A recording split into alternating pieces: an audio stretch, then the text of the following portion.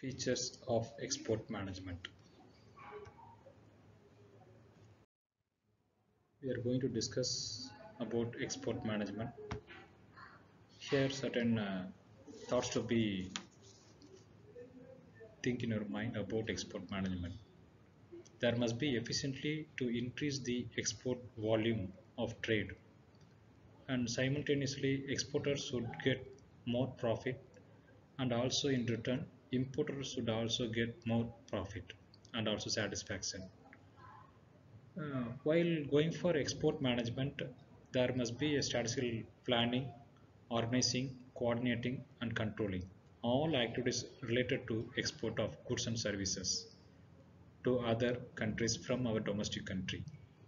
Likewise, there are several aspects to be point out that prior to tourism and the various activities to be followed in the uh, exports of goods and services from one country to another country.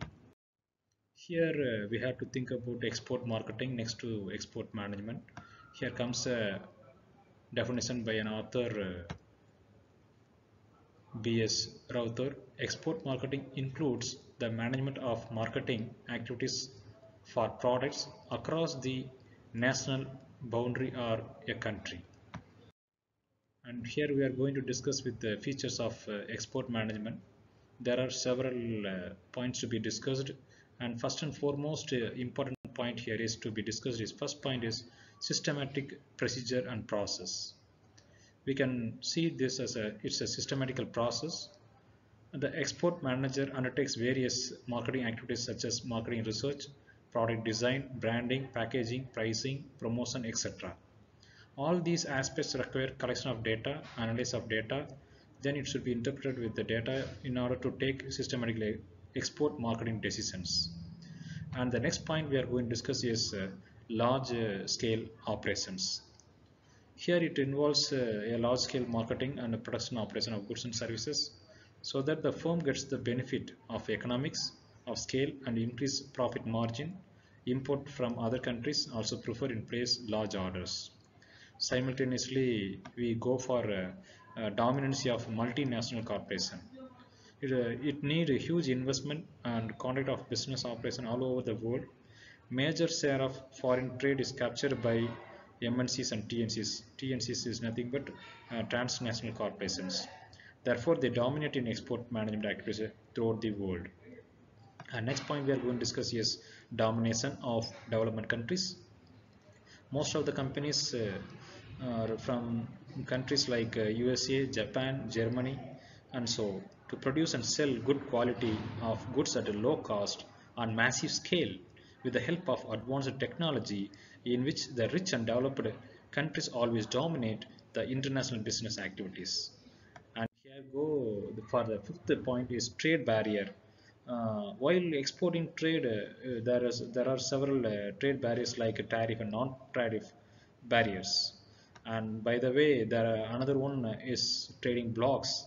Export trade is subject to trade blocks or the association of countries situated in a particular region whereby they come to a common understanding regarding rules and regulations to be followed while exporting and importing goods and among them.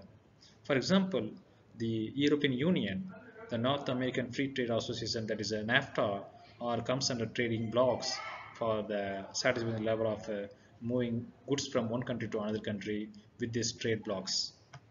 And it's a very important aspect is next one is advanced technology. Export market is highly competitive. An exporter should be able to sell quality articles at competitive price. Use of advanced computer-oriented technology must make the goods globally competitive so that there are several to be things in a different manner. And about foreign exchange regulations, it's a very important aspect of feature in regarding export regulations imposed by different countries. It relates to payment and collection of export proceeds. In addition to that, export marketing is subject to other rules and regulations related to health and safety, environmental protections, and etc. All such regulations affects the free movement of goods among the countries.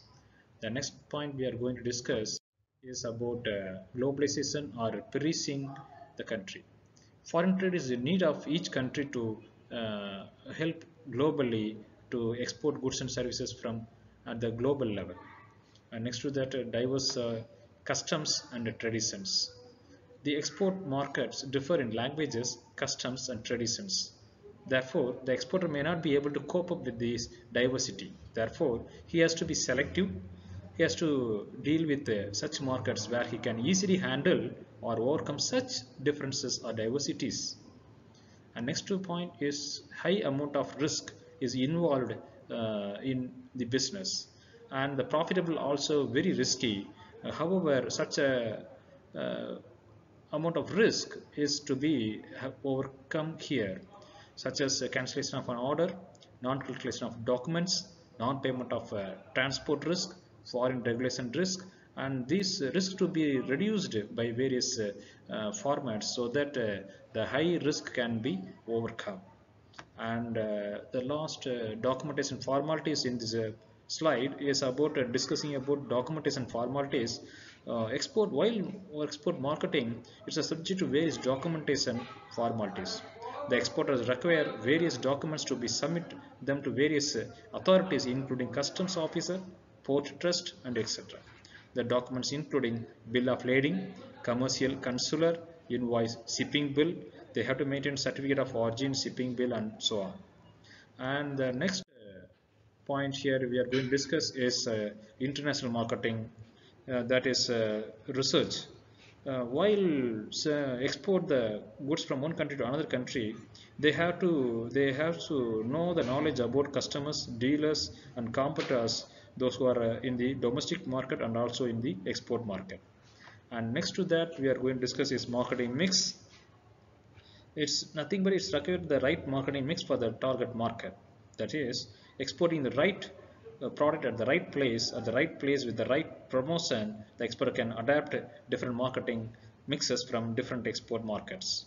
And finally, we are going to discuss three-phased competitions as one of the most important features of export management. That is about foreign trade market is highly competitive in nature. The competition is three-dimensional. First dimension is about competition from Indian exporters, and next dimension is about competition from local producers of importing country, and third competition dimension is about competition from exporter of other nations.